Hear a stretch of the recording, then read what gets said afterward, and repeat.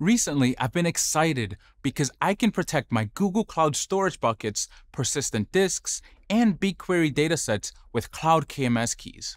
I love the benefits that Cloud KMS keys provide, and I'm especially a fan of the flexibility in cryptographic key creation, rotation, usage, logging, and storage. But I know that creating those keys requires some upfront design and analysis from my security team. Then, I have to rely on the security team to generate the right key and send me its resource identifier before I can create the resource I'd like to protect. Luckily, Google Cloud has simplified this process with Cloud KMS Autokey. Cloud KMS Autokey automates the provisioning and assignment of your keys when encrypting your Google Cloud resources with encryption keys you create and control. Better yet, it incorporates recommended practices that can significantly reduce the toil associated with managing your own encryption keys. This can help you complete your projects faster. Creating encryption keys with Cloud KMS Autokey helps you accomplish 3 vital goals. When you request a key, the Cloud KMS Autokey service account automatically generates keys in accordance with the recommendations embedded within Cloud KMS Autokey. Specifically, this means that keys are created in Cloud HSM using FIPS 140-2 L3. Keys have a default rotation period set of 1 year, appropriate to the HSM protection level. Autokey creates 1 key per resource per project and location, or enables use of default keys. And the identities that can use the key to encrypt and decrypt are separated from those that rotate, destroy, change the state, or otherwise manage the key.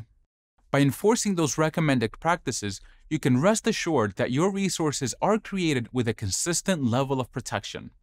You can quickly create resources and encrypt them with keys that you create and manage without all the back and forth operational toil of requesting new keys from another team. Before you can use Autokey, your security administrator must complete the following one-time setup tasks. Enable Cloud KMS Autokey on a resource folder, and identify the Cloud KMS project that will contain the keys that Autokey creates on your behalf for that folder.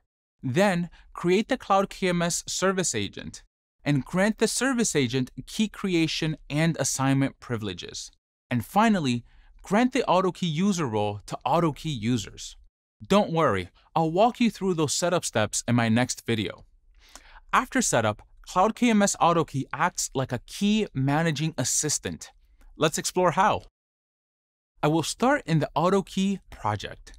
This is a project that will contain all of the keys created within this Autokey demos folder. That's because Cloud KMS Autokey facilitates separation of duties by ensuring that keys are only accessible in this project named Autokey Key Project. There aren't any keyrings or keys available yet. The first keyring and key will be created once I protect the resource with an Autokey. So, let's create some resources.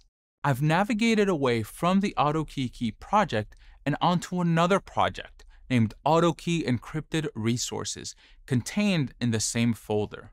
I'd like to start by creating a Google Cloud Storage bucket and protecting it with an encryption key.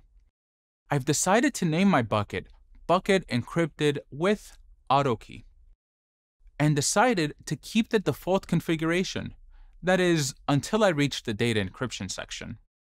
This is where I want to specify that I want to encrypt my resource, and I want to do so with a Cloud KMS key.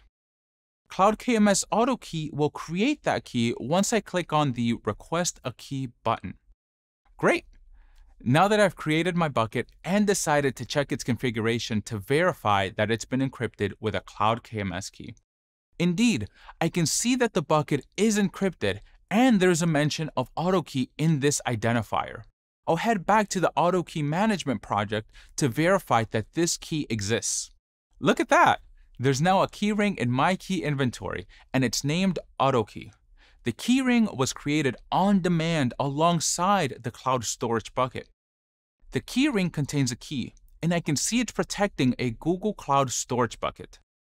The key identifier matches the identifier I saw in the Cloud Storage bucket. That was fast and easy. As I review the key information, I can see that Google Cloud's recommended practices were automatically applied. The key rotation frequency will be every 365 days. The protection level is HSM. The key is protecting one bucket, and the key is able to encrypt and decrypt the objects in that bucket. Best of all, if I create another bucket, a new key will be created in just the same way, so I can rely on these recommended practices to be applied consistently.